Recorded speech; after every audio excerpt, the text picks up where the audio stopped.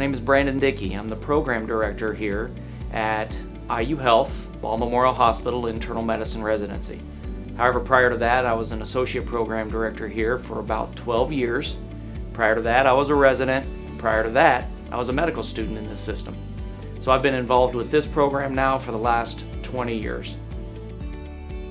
The value of the education of residents, which I feel is very highly prioritized at this program. We're very well listened to, feedback is tolerated very well, good and bad feedback. I think one of the best things about the program here is that our program director, Dr. Dickey, is a very receptive person. He cares a lot for his residents. He's always open to feedback for the program and is always willing to make changes according to our feedback, so that while we're here during our 3 years of residency, we have the best experiences possible. Attendings are very supportive. The faculty pays attention to their concerns, and whenever there's a change that needs to be made, it happens. Basically, everything made me really want to come here. So when I was a medical student and I was evaluating the different internal medicine residency programs, one of the things that stood out to me about this program was the level of autonomy that the residents had. The residents here are not simply scribes for an attending. The residents here are not simply order machines for all the things that the attendings want to do. The residents here are the primary physicians for the patients. There's always a level of uncertainty when you're new in residency. Am I going to be too free to make my own decisions, or am I going to be too controlled, for lack of a better word, in terms of not making my own plan? Here they're very good about letting you come up with your own plan and allowing appropriate educational discussion about such plans. I like the level of autonomy that we have at the hospital here. Even as interns, we were able to come up with our own plan, and if we had a logical reason for it, then the attending would definitely be like, sure, you can try this out.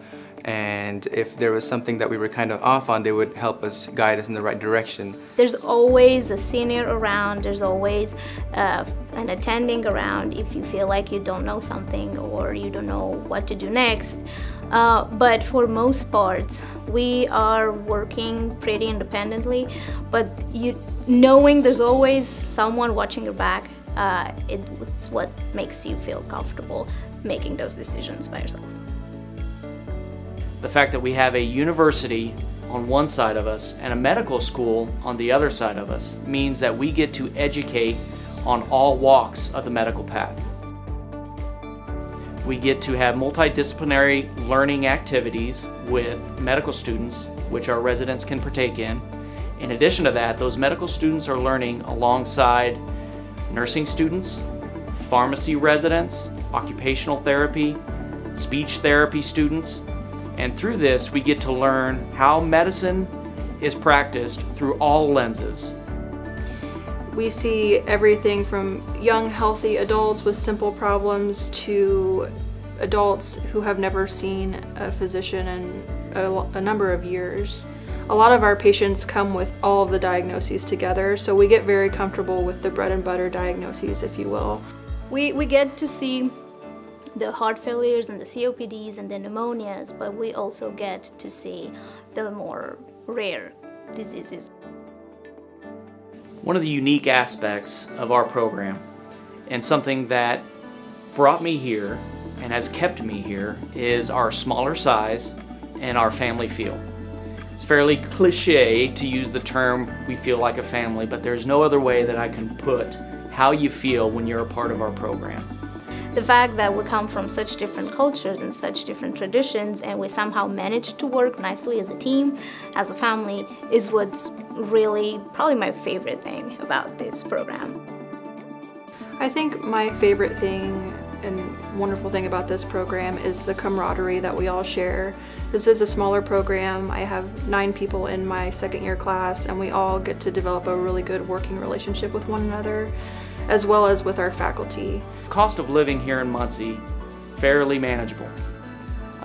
We can get back and forth from home to work in 5 to 10 minutes. Parking is free. You don't have to deal with a lot of the big city traffic. However, if you want big city amenities, for example, NFL football, NBA basketball, arts and sciences, We are only about a 50-minute drive from Indianapolis, so you can have advantage of the big city amenities without the big city hassles. It comes with a very competitive bonus package for any type of moving expenses, rent, mortgage, whatever else. And you also get a phone which is paid for by the program. So you have unlimited call, text, and everything, and you can store all your work information on that phone rather than having to store it all on your personal phone. And we have a gym here which is accessible to you and your spouse free of charge.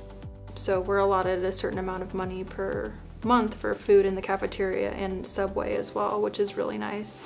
Another thing that I find excellent is the ultrasound training here.